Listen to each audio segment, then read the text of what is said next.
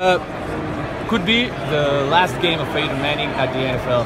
How much games did Owen Daniels want to play more in this game? How many more do I want to play with Peyton? As many as he'll let me. It's been an honor playing with that guy. To be able to play with arguably the greatest quarterback of all time is something really, really special. I was a fan of his back growing up. I remember having his Tennessee jersey when I was younger.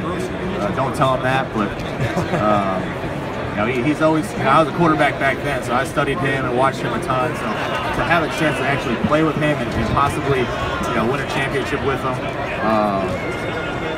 it's something that I never dreamed of. Really not know that you had his jersey from Tennessee. You just mentioned it a couple minutes ago. Yeah, I don't know if he knows. I haven't told him. I don't think I've told him. I was a huge fan back in the day because he was the man. I remember watching his college days. Obviously, I was a quarterback back in the day, so I was following all those guys.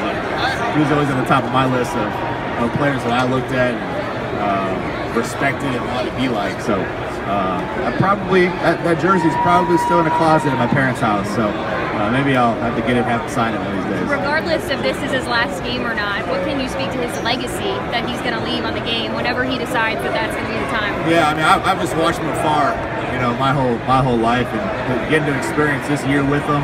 Everything you hear about Peyton Manning, how dedicated he is, how much of a competitor he is, how hard he works. People aren't blowing smoke. That's real stuff. I learned that when he had us out at Duke for one of the workouts in April.